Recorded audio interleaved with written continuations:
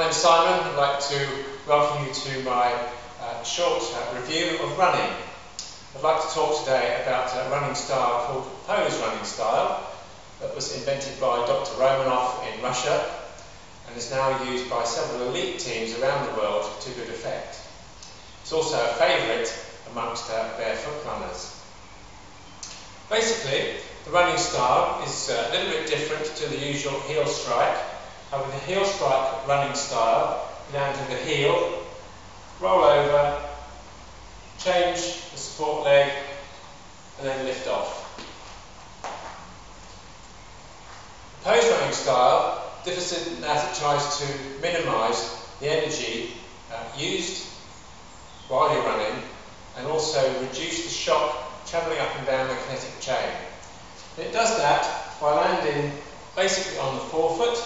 So you're landing on the forefoot, you're loading the calves, the quads, TFL, adductors and glutes as you land, and then you lift the foot straight up underneath the body.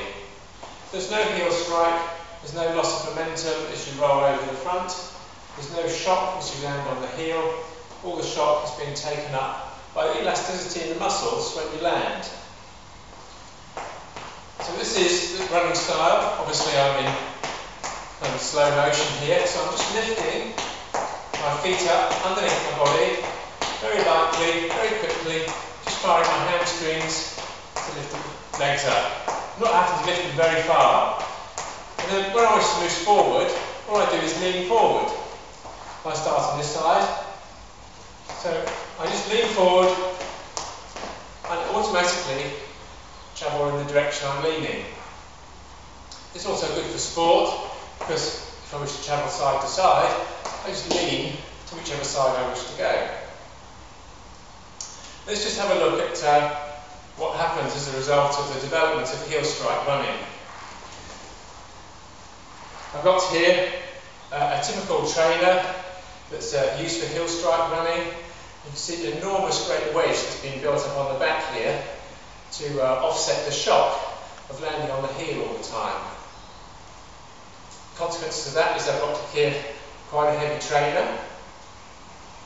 Compare that with the ones I'm wearing here. Very thin sole, very light, very easy to pick my feet up.